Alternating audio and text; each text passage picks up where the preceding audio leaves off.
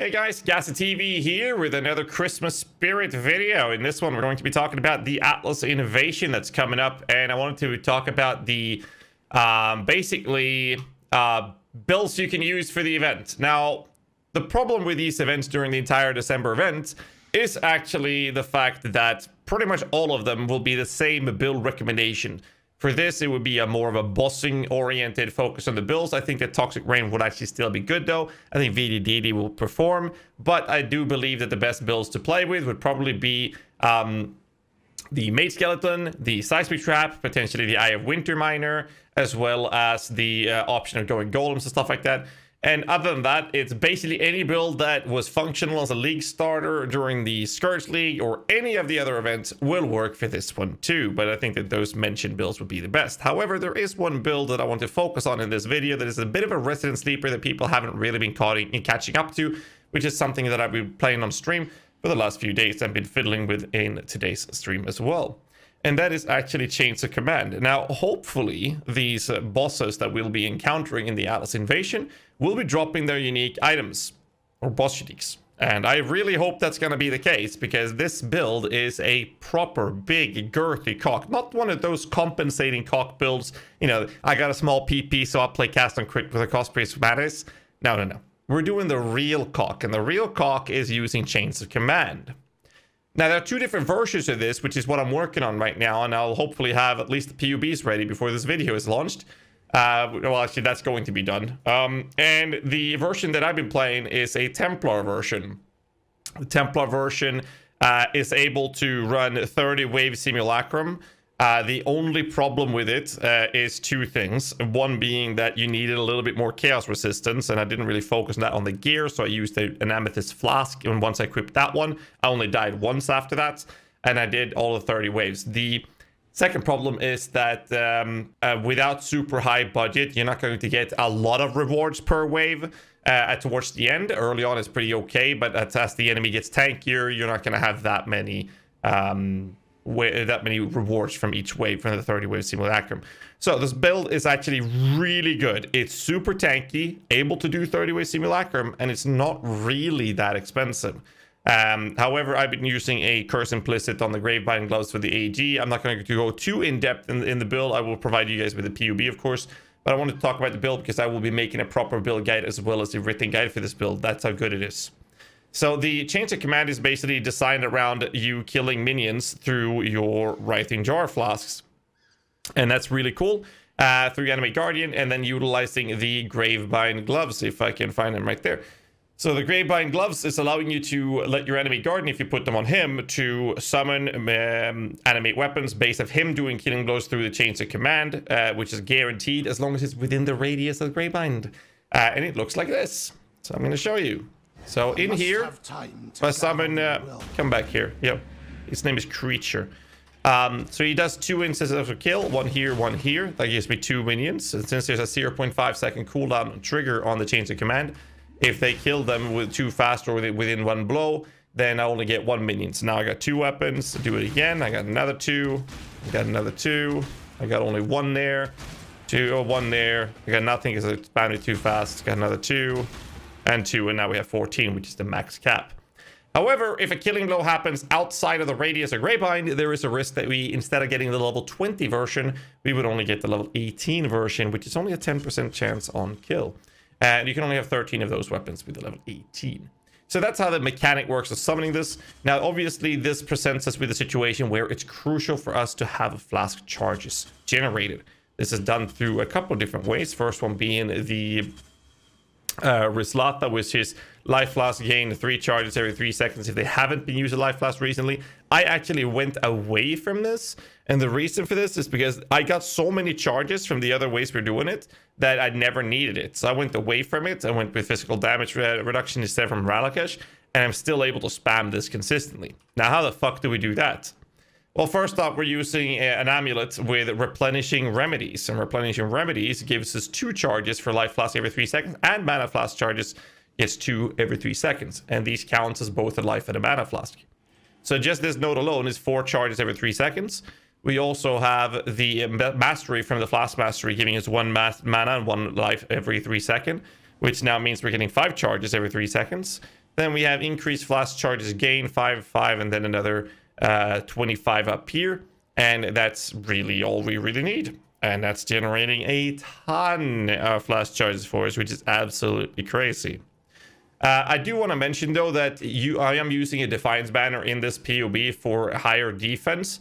This is made possible by having an amulet that gives a reservation reduction on either discipline or determination. We obviously have a mastery with determination down here as well. So if you don't have access to that in the league start scenario, just skip the Defiance banner or the discipline. It doesn't really matter which one you opt out of. The other part of Flash Sustain is the secrets or survival secrets. This is a jewel you get from, I believe it's Act 2 quest. So you can pick that up, which means that you're getting another 3 charges every 3 seconds while they are inactive, which is absolutely insane. And since these flasks are not going to be doing anything but giving us a super instant recovery, they will pretty much always be inactive, giving us a ton of flask charges, which is absolutely crazy. So let's see if I did a fuck up with the calculation. I think I did. 6 charges plus the survival secrets. So that's what, 9 charges or something per second, per 3 seconds or something. Either way, it's crazy with this sustain on the flask, and this is done without going Pathfinder, right? So that's how we sustain the Writhing Jars. The other flask is basically just a Granite flask with extra defense. We have an Amethyst flask with movement speed instead of the Quicksilver, which is something I added for extra layers of defense. We are utilizing Divine Shield, which makes it not able to recover any shield above our armor. 3% of physical damage is prevented. That is prevented from hits. Only physical damage, keep that in mind, is regenerated as energy shield per second. It's a nice way to sustain a little bit of extra buffer of energy shield. Not really noticeable versus bosses that much, but versus clearing, it's actually very, very comfortable. And that's about it. The clearing with this build is very comfortable. I'm going to show you a map run with this. But before I do so, I just wanted to finish off the talk about the build and show you a quick rundown of an occultist version that we're working on right now. So with the weapons sorted, 14 weapons out, this build in its current state with a Bolt of Fate, this is the higher body version of it, you'll get about 19.4 million Shaper DPS and 38,000 armor. It's pretty fucking crazy. This is using Delve Rings with minion damage. These are actually very good. You should definitely be looking into that. The amulet can have discipline or determination. Reservation doesn't really matter. If you can get something with life and energy shield, that would be the preferable situation. But stats to sort your gem requirements, because you need 159 dexterity is one thing. You also want to be in a position where you get a large cluster jewel with renewal and vicious bite to get the crit up. Preferably with a life roll if you can. That's again for the high budget. You can skip this for the lower budgets. Inside the large cluster, it's important that you put your Covenant jewels in here, which is a Fortress Covenant and a Quickening Covenant, because then you don't get the negative impact, and these provide you with extra block as well. And the block is very important, which is why we're speccing into minion block nodes as well as getting the Leech Mastery. The reason why this is so important is because the Necromantic Aegis, which I would recommend using without focusing on the block with a Victorious Charity on the lower budget end till you get your hands on one of these shields, is actually the Cold Attuned buckler from the Heist Encounters, I believe it is. This allows you to inflict brittle on enemies when you block their attack. And this allows you to be in a situation where you have an army of minions that your enemies will be hitting.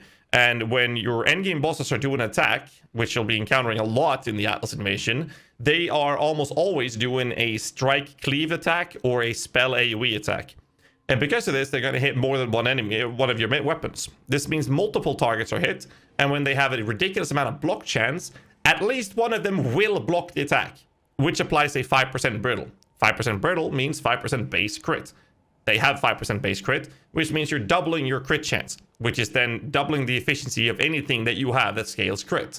So in this POV that we have here, they have 77% crit chance right now. This is done with a Void Forge weapon, which is why we're going for the penetration of elemental resistances versus cursed enemies. What's really good with this style is that things like Simulacrum or the pure Breachstones and stuff like that, they tend to have different modifiers that gives them a ton of extra resistances versus one elemental resistance. And because of the way Void Forge works, you will have a random hit of fire, cold, or lightning, which means that a third of your damage will be affected by this extra resistances, but 2/3 of all the attacks you're doing will not be affected by that because they don't have that extra resistances, allowing you to always maintain a very high damage output. This is one of the reasons why Meixsell is very good versus these encounters. However, for the Atlas Evasion, you don't really have that problem with map, well, end game bosses showing up in maps, allowing you to be very effective with the build in general. Other than that, it's just a generic kind of high HP stack and armor tree for a minion build, and it's just surprisingly tanky. It's absolutely beautiful. As soon as you know, it's very straightforward. You just rush Radiant Crusade, Unwavering Crusade, and then a Time of Need or Bastion Hope, whichever floats your boat first, but get the minion ones first, which provides you with extra resistances as well as all stuff for clearing. Skill wise, I'm not going to go through the entire build. I'll make a proper build guide for this. The POB will be in the descriptions below. The Occultist version, thank you so much, Charlie, for the 9 months, man. Much love. Thank you, dude. The Occultist version looks currently like this. I'm going to be fine-tuning this before we post it. This one is using replica Wings of Entropy. I'm trying out a different weapon right now, which I found on the market for 7 Exalteds.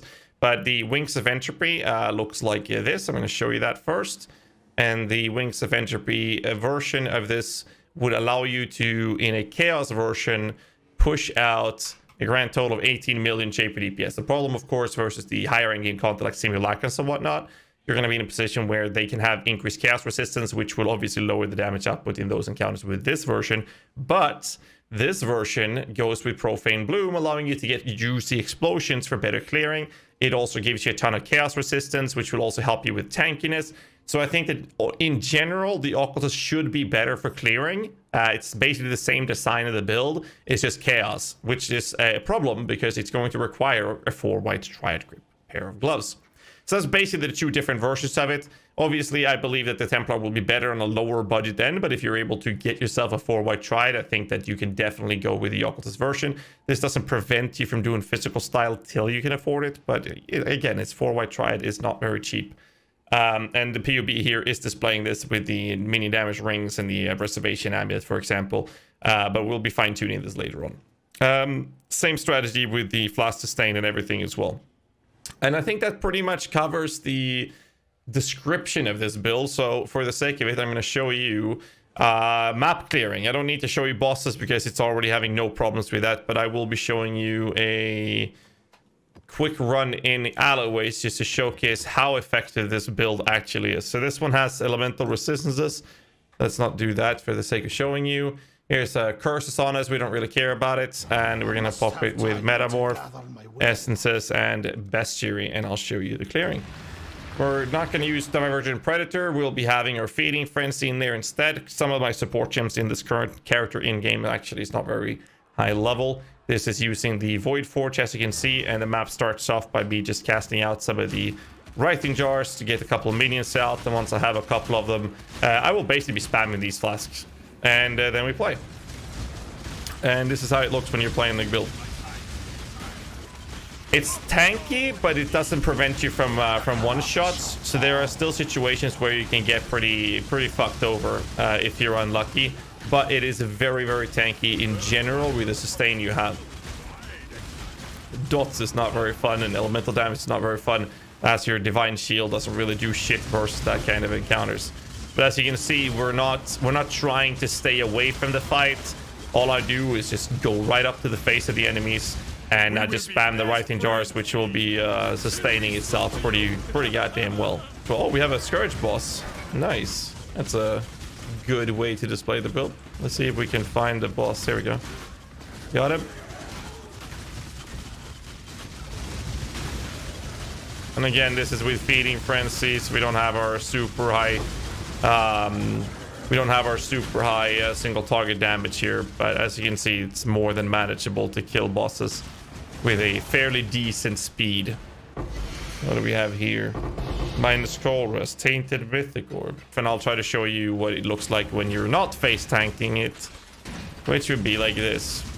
You would just stay away, keep distance, and just make sure that you don't die. Sometimes you might want to convocate if there's too many enemies around you in Metamorphs. Just convocate so your minions can clear that off for you. And just stay away from the fight. You don't have to worry about getting one shot, and you'll see the VD as well, so you don't have to actually do that. Anyways, that's basically the showcase of the build. So again, recap. Seismic Trap, VDDD, maybe DD, Ignite as well. I think that will be fine. Mage Skeletons, Toxic Rain. I mean, even Freezing Pulse Seismic Totem would work, but it's like pretty much everything that worked for 3.16 Scourge will work in this event as well. Just make sure the build is able to do bosses and you will be fine. Early in the league will be pretty interesting because there's going to be a bunch of bosses going to hurt a lot.